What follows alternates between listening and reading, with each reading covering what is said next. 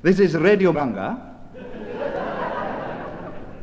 You have been listening to a special half-hour request program from 7:30 to 8 o'clock for 30 minutes.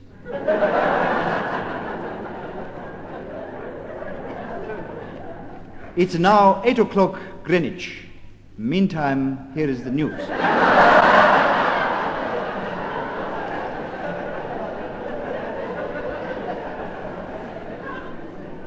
For the first time in the history of our country, snow fell today in the northern areas. For most of the population, except for those who have been students in Russia, this was their first sight of snow.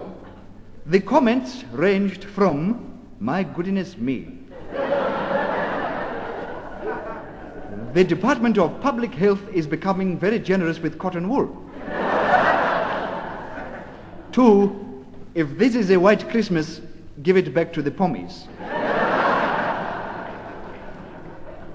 Our army engineers were sent today to blow up a bridge in the neighboring territory which is being used in anti-terrorist operations. The mission was entirely successful and the bridge was completely destroyed. Unfortunately, they miscalculated slightly and blew up one of our own bridges.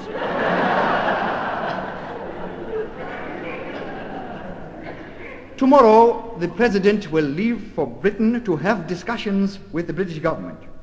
He will ask the British Prime Minister for ground-to-air missiles in order to control the menace of the quillia birds. At the Organization for African Unity Congress in Addis Ababa today, a resolution against Rhodesia was unanimously adopted. It stated gorecatically that the manure race from Enkledon to Salisbury was a threat to world health.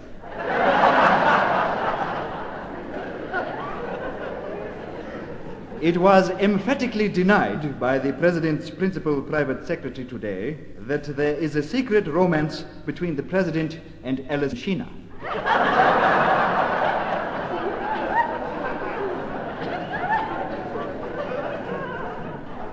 In Parliament today, the Honourable Member for Magudzi South asked the Minister of Defence if in the event of an adoption of the Non-Nuclear Proliferation Treaty by all countries in Africa south of the Sahara, would it be possible to extend the compulsory age for military service from 6 to 60 with the proviso that the Agricultural Assistance Marketing Board would have the overall jurisdiction regarding manpower so as not to deplete the country's resources unnecessarily?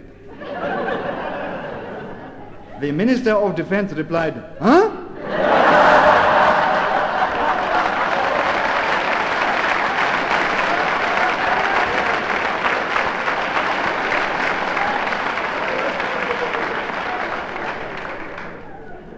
President Johnson today sent Senator Hubert Humphrey abroad, but Mr. Humphrey didn't like her, so he sent her back again.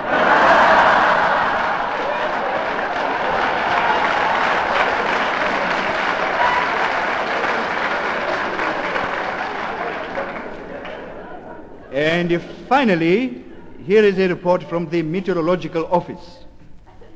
There will be weather all over the country tomorrow.